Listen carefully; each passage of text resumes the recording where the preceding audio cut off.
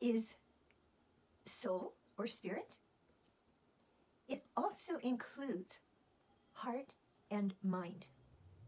Qi, energy. Jing, matter. That sequence is really important.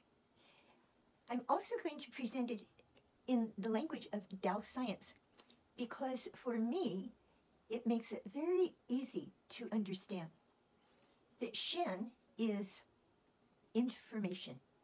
We all know what information is. We are bombarded with information, so we have a good idea what that is. Shen is information. Heart is the receiver of that information. Mind is the processor.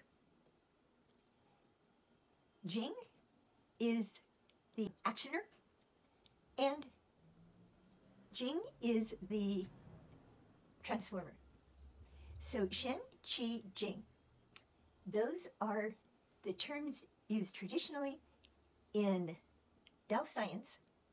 It is information, which includes heart, the receiver, mind, the processor, Qi, energy, which is the actioner.